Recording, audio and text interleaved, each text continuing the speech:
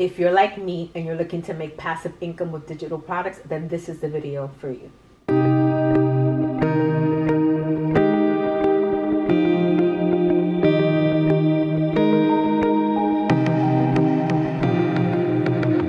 All right, so what is passive income? If you've been around my channel since I've started, you'll know that my goal has always to become a digital nomad and make passive income. You will also know that I do have a 9-to-5 as well as creating my passive income. But will that always be the case? No. My goal with passive income is to create a life that I want, which means I want to travel, I want to live in different areas. Will I be working all the time? Sure, but not working a 40-hour work week and things like that. So that's one of my goals and one of my main reasons for creating passive income. So let's talk about what passive income is. I'm pretty sure you've heard the term by now. Everyone is talking about it, whether it's creating passive income as a side hustle or as your main hustle. Everyone nowadays wants to create passive income. But let's talk about what it really means to create that. So creating passive income means that you're not really doing much of a lot of the hands-on day-to-day work when it comes to creating that income or making income, making money. But that doesn't mean that you don't have to work. That just means that you work once, twice, as opposed to, again, a 40-hour work week. And if that's something that you really want to do, this is where passive income is going to be good for you, depending on what kind of business you have. So for example, if you own an Etsy shop and you're creating custom glasses, mugs, custom art pieces, you're not really creating income passively. That's more of as a starter, as a side hustle. So I really want to differentiate between what passive income is and what side hustling is. Interchangeably, they can be both. You can have a passive income that's a side hustle. You can have a side hustle that is not necessarily considered passive income.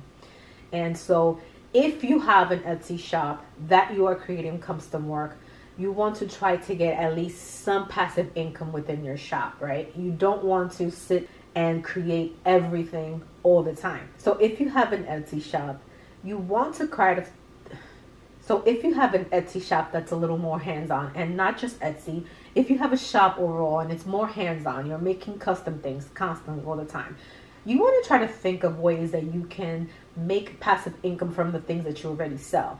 So for example, if you know your bestseller is making mugs, making birthday mugs, when someone is celebrating a birthday, a 21st birthday, instead of you actively creating happy birthday journal, which is a more custom, you can sell the templates and just say happy birthday and sell those so that the client themselves can go ahead and stick those on their mugs. So that's a good way of creating passive income from your business. So passive income may mean something different for you than it does for me. So that's passive income as a whole. For me, it means being able to move around in different places, live different places, experiences new things while still creating that income. Now, yes, I am a YouTuber, but YouTube is not my main income. YouTube is not something that I aspire to do full time because this is not passive, right? I have to sit down and record. I have to think of topics. I have to edit. I have to, even if I have an editor, I still have to send off the information. I may have times where I have branded content that I have to send off to the brand and get it approved and things like that. So is it something that I aspire to do full time? No. So this I do not consider passive income. So what I consider passive income is all my digital products that I currently have in my Etsy shop as well as my website. Today I'm going to talk about 3 types of digital products that you can do for your business. I already gave an idea of what digital products you can kind of do for your on-hands Etsy shop, but let's talk about some other forms of digital products that you can create so that you yourself, just like me, can go anywhere, do anything, make passive income without having to work. Passive income for me is really going hard once, creating that product, editing, whatever it is that you're going to do with it, creating it once and having it live on forever. So the name of the game here is to make sure that your products are evergreen. or try to make almost all of your products evergreen. There's going to be a few things that you may need to update from time to time depending as time changes, but really try to make things evergreen, things that can live on forever. Whether it's a blog and you're monetizing your blog, make contents, make blog posts that can be found 10, 20 years from now and still very relevant. But that's exactly why you work on a plan. You have your days where you actually sit down and do that, whether it's your VA, your assistant, or whether you yourself do that once a week to make sure that everything's up and running. Because with digital products, it can be really, really easy to kind of set it and forget it and not update if something is broken. Maybe your website went down for a week and all of a sudden it doesn't work. Trust me, it's happened to me. So you just want to make sure that you're on top of it, just like your house. You clean your house once a week, twice a week, whatever it is. You kind of get on that schedule. It's the same thing with cleaning house with your website and your products and your Etsy shop, or your Shopify, whatever it is. You just kind of want to stay on top of it so that it can continue to constantly make you money. So today we're going to talk about 3 types of digital products that you can do for your business. The first one is going to be online courses and webinars. So with online courses and webinars, I really want you to think about what you do on a day-to-day basis, what you teach your clients, what your business is about. Even if you're making stickers and people want to know how to make them, how can you package that to reach more people, right? So if you're a coach and you're a life coach, business coach, how can you package something that you teach your clients, every single client? Think about how you can package what you tell your clients over and over again, that you can package into a course, into a webinar. You've seen all of those courses and webinars. How to use SEO to grow your Pinterest, how to use SEO to grow your Etsy shop, using social media for whatever. These are the things that coaches and business coaches and social media managers, that's what they teach to their clients. That's what they go over to their clients. And they've managed to package that into a course that anyone online can find. So really teach what you know. It takes some time, but the beauty is that once you've gone through creating that course, taking the time to edit, to outline what you need to say, to get all your product images, whatever the case is, once you do all that back work, trust me, it takes a while to do, it will live on. It will live on, and you'll be able to sell it over and over again. You'll be able to market it in different ways. You can do sales on it for Black Friday, this and that and the third, and really just bring in new customers all the time without you really doing much. So number 2 is printables. Think about what you do in your business that you can create a printable for. For example, if you're in the coaching business and you have a workbook that you use from client to client, kind of the same thing over and over again, think of offering that as a printable that person can print at home in their spare time and work on it whenever they want. So example, in creating evergreen products, you want to think of something that can withstand the test of time.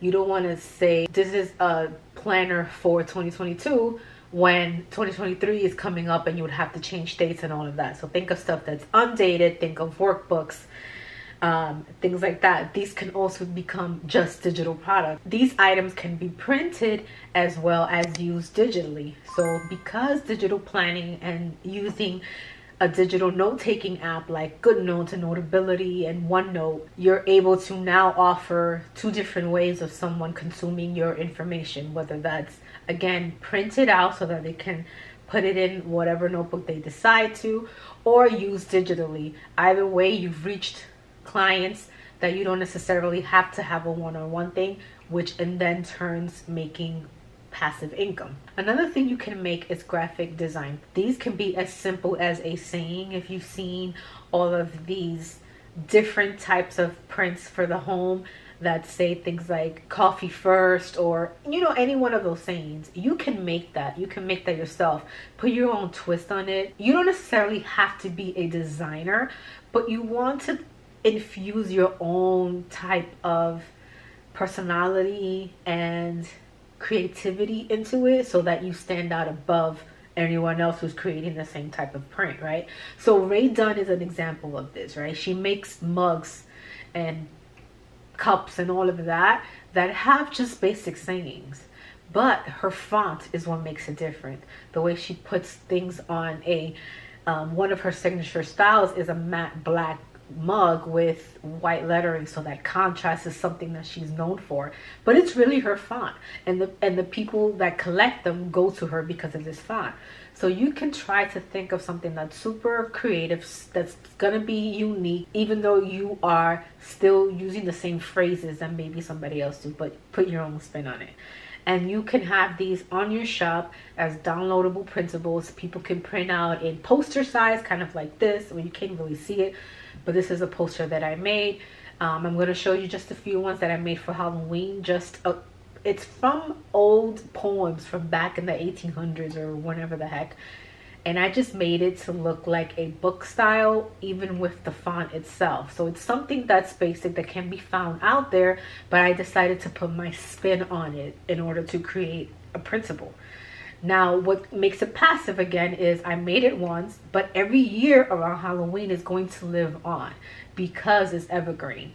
Halloween is every single year. It doesn't change. I haven't added any years to it. And so it's going to live on. Whenever anyone's looking for anything Halloween decor, they're going to come across this particular print or these particular prints. So think of what evergreen items that you can create that can live on and on every single year to create that passive income. You can also make custom print on demand things like custom t-shirts, notebooks, and mugs. And here's the thing you may be asking. If I'm making notebooks and mugs and t-shirts, how is that passive?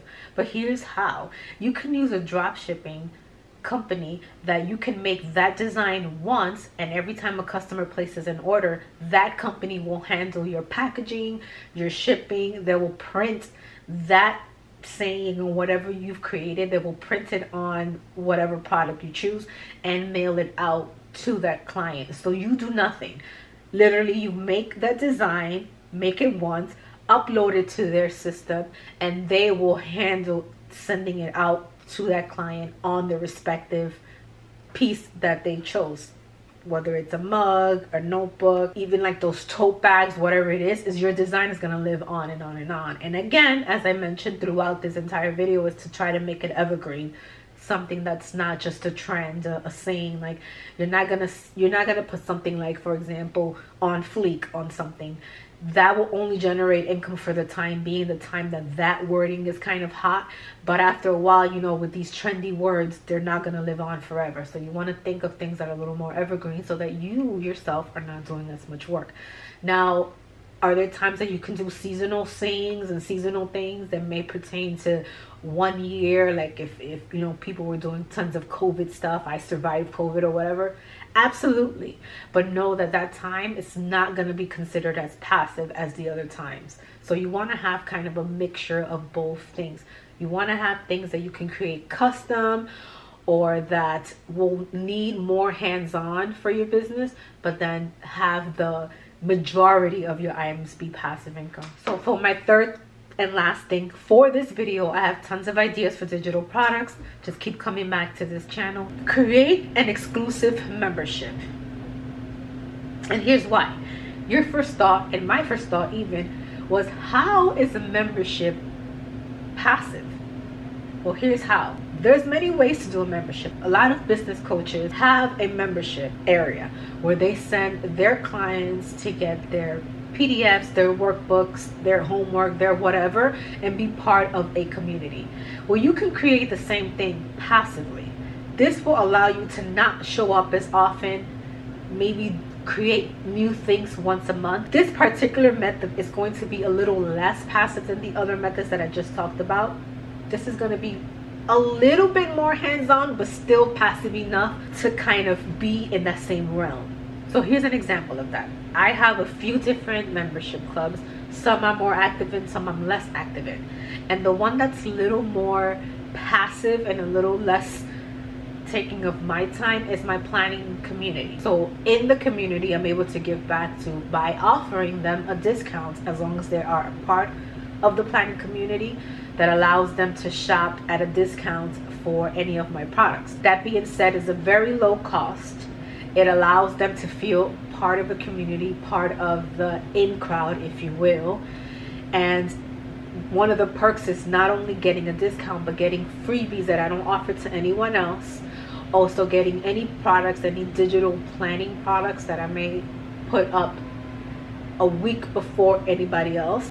They're part of a newsletter that tells them what is coming up so they know what to expect from the shop, and even little videos that I may want to do explaining how to do something or a discount on a future course or anything like that. But by using this, I've formed an exclusive membership community. Again, the cost is low, but the feeling that they get from being part of this community is much bigger than what I could do. And now I don't have to be on this platform 24/7. I don't have to show up if I don't want to. The offer codes, I change them about every 3 to 4 months depending on people come and go. I put up freebies when I want to. So even though I have to do a little bit more work than the other products that I mentioned, it still allows me to do a little bit less work. And I know it sounds funny to say less work, but it allows me to be able to do this work from anywhere. If I'm working on this a little bit more than, let's say, my digital products, I can dedicate a little bit more time to the membership club, maybe throw in another video. It's kind of like what YouTubers do with their Patreon, right? Where they have that exclusive community so people can feel like they're part of the in crowd, and they can go there to get things that other people don't necessarily get, that the creator has put in more emphasis to this membership club. It's kind of the same thing, and it's big. It's one of the biggest things in marketing for big companies. They know this, and that's why they offer you exclusive memberships to get discounts, to get all of that, you know, all that stuff that you sign up for, all those perks. They're not only building their email list, they're building their community of the ins, the people that are into what is coming up for them, what is coming out, special discounts, special perks, and all of that. So I want you to really think of that when you are creating your own community. You can do this. It doesn't have to be high cost. Like my planning membership is $5 a month.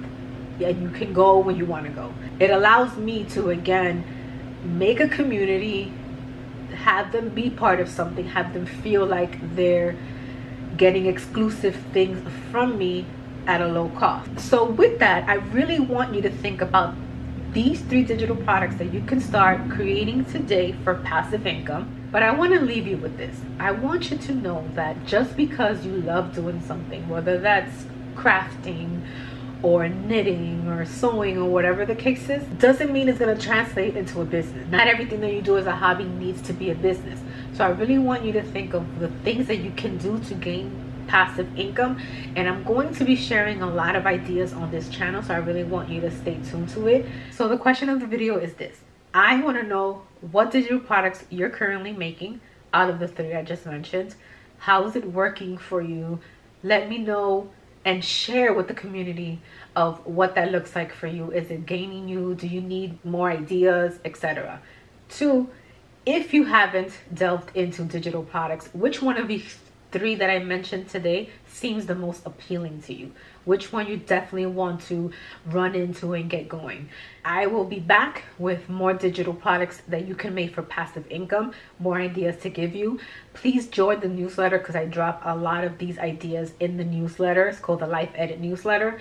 I'll put the link down below. Every 2 weeks, I send out an email that gives you 3 creative ideas for your business, 2 things I'm loving at the moment, whether that's a physical product or anything like that that you may be interested as well, and 1 action step to take that week or that month or whatever have you. So join. The link again is going to be down below. As always, thank you again for watching this video, for getting into digital products with me and building that business and that life that you really want. Let's do it. And so I will see you again next Tuesday. Please subscribe, please share with someone who's looking to create digital products, and I will see you again in the next video. If you're looking to make passive income, if like me, you're looking to create passive income using digital